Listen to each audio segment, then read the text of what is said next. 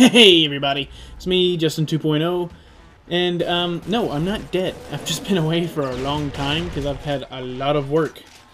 And anyways, I figured I'd make a video, from what I've been able to, sit down and actually watch about the whole Xbox One reveal. I'm getting more and more disappointed. I mean, I was already disappointed in Microsoft to begin with. But this is ridiculous. And this is kind of where I saw it going anyway, and kind of why I wanted to get into PC gaming to begin with. Because consoles are they're dying. And there's no point in holding on to that. And I figured, you know what, I'll start PC gaming. That was about 2 years ago, and I'm still PC gaming. The only consoles I own are a Nintendo 64, a GameCube, and a Sega Genesis. So, no, the whole you can't bring your game over to a friend's house type deal, that's stupid. I mean, that's kind of one of the points of having a console is it's convenience. It's a convenience thing. And you're taking the convenience out of it when you're having to put in codes, when you're having to do all this crap, basically, for your shit to work. There's no point for you to have to do all this shit. And then, like, you can only, let a friend borrow a game if he's been on your friends list for more than 30 days. Who are they to tell you what you can do with your game once you bought it? It's your game. You bought it. I remember being able to go, take my Nintendo 64 games as a kid, go to my friend's house, and plug it into, and, slap the cartridge right into his N64, and we'd be able to play my game. I don't know where that's going, why it's happening now. I mean, like, I don't remember, putting Majora's Mask into my friend's console and going, you have to activate this on your friend's N64, but to do that you have to deactivate it on yours. And no, that didn't happen because it was my game. See, the thing is, I mean, with PCs, it was already that way, where, once you bought a game and you activated it on your computer, but that was one of the downsides of PC. It still is, but I know once I've bought a game on PC, it's mine.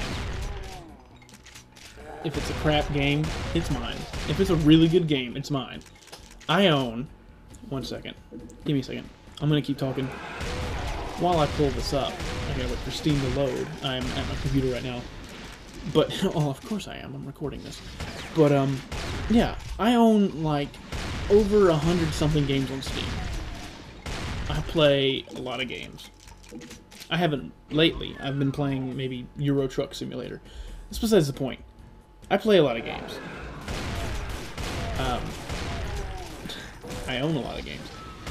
But from what I understand, I can't give those games away. But they're my games. They are on my Steam account. Alright, here it is. Installed, I have 127 games installed on my computer. I have 200 games even in total. That's all the games I own. I own 200 games. That's from Alan Wake to Batman Arkham City to Crysis to Wolfenstein 3D. But the whole, those are my games. It's my PC. But that's the thing. Like, I think if you download your account onto a friend's console, and then you go over to his house and play a game, it only lets you play it for an hour. See, if I downloaded my Steam profile, or if I, allowed my friend's computer access to my Steam profile, and I downloaded a game on Steam, so long as I am signed in on my Steam account on his computer, I can play my games. Any of them. Which is why I have a gaming desktop, and I have a laptop that will also game. It's not a gaming laptop, but it plays games. So I can play my games, and I can also put my laptop in offline mode when a friend is over, and let him play my games on my laptop. Any game I have downloaded, aside from a few that will only work in online mode for DRM purposes. But if Steam is in offline mode on my laptop and I have Steam online on my desktop, we can both be playing the same game. And if you're still into the whole LAN party thing, we can both be playing on our on my local network. This is just like, this baffles me. Why? Why would you buy an Xbox One when this is retarded? And I'm guessing that's all I have to say today. That's all I had.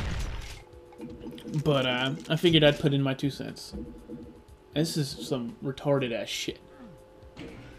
I mean, you might as well switch to PC. That's all I can say. If you don't switch to PC, then, well, you're gonna be stuck with the shitty consoles. The only ones I'm looking forward to seeing is the PS4, but I mean, then again, I'm still a PC gamer. I think the only next-gen console I'm gonna buy is a Wii U, and that's for Rayman Legends, the new Zelda game that'll be coming out for it. Like, you know they're gonna release a Zelda game for it. And not Majora's Mask, Wind Waker, the Wind Waker HD remake. That's gonna be cool. And one more game that was announced that is going to be a Wii U exclusive and 3DS. I have a 3DS, so I'm going to get it for the 3DS as well. But it's going to be a, Nintendo exclusive, which is the Sonic Lost World. That'll be cool, and I'm looking forward to that. But yeah, once my schedule frees up and I've got some more free time off of work, it's like 4 a.m. I literally just got off work and came home and made this video. So it's like 4 a.m. I gotta get back up at 1 o'clock in the afternoon. So I need to get some sleep. And I need to get this edited and uploaded. So I'll see you guys later. Peace off.